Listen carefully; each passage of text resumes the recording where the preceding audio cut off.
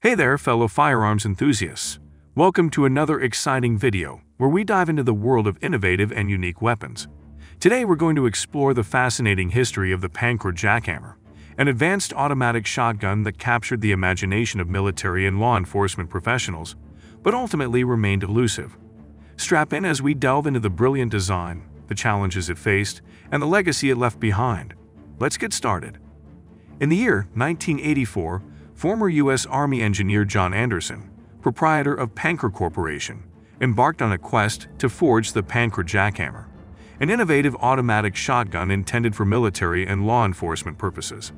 Andersen's aspiration: to enhance existing shotgun blueprints by augmenting the firing rate and integrating an advanced gas-operated mechanism. Lo and behold, the Pancor Jackhammer, a selective fire, gas-operated shotgun boasting a bullpup configuration, chambered for 12-gauge shells. This avant-garde design encompasses a 10-round revolving cylinder reminiscent of a revolver, utilizing removable casings to house shells. This ingenious approach expedites reloading and curtails the likelihood of jams compared to conventional magazine-fed shotguns. This compact, agile weapon, thanks to its bullpup configuration, houses the action and magazine posterior to the trigger. Supplementing the Jackhammer's unique design are a forward-mounted pistol grip and a top-mounted carrying handle, collectively amplifying control and stability amid rapid fire.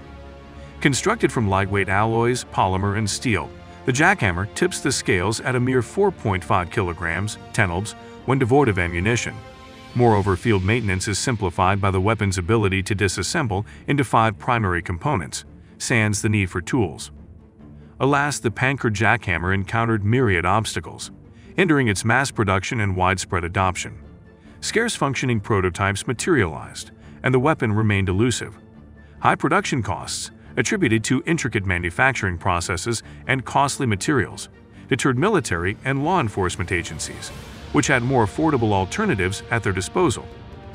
Additionally, stiff competition arose from existing automatic shotgun designs, such as the AA-12 and the USAS-12, which had already undergone rigorous testing and development, solidifying their presence in the market. Though the United States military conducted limited tests of the Jackhammer, it ultimately failed to secure substantial contracts or orders. Consequently, the weapon's high price tag, limited production, and fierce competition rendered it commercially unfeasible. Despite its unfulfilled potential, the Pancor Jackhammer has achieved a coveted and esteemed status among firearm aficionados and collectors. Its singular design and limited production have imbued the weapon with an air of mystique, leading to its portrayal in diverse media formats, encompassing video games and cinematic productions. In the annals of firearms history, the Pancor Jackhammer symbolizes the ceaseless, innovative drive of weapon designers and the relentless pursuit of cutting-edge, efficient weapon systems. A testament to the ingenuity of its creator, John Andersen, the Jackhammer remains an iconic and enthralling chapter in the story of firearms. And that wraps up our journey into the incredible story of the Pancor Jackhammer. Despite never achieving widespread adoption, this exceptional piece of firearms history remains an inspiring testament to the relentless pursuit of innovation in weapon design.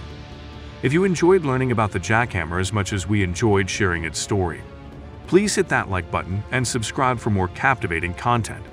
Don't forget to leave a comment with your thoughts, and feel free to suggest other fascinating topics you'd like us to cover. Until next time, stay curious and keep exploring the fascinating world of firearms.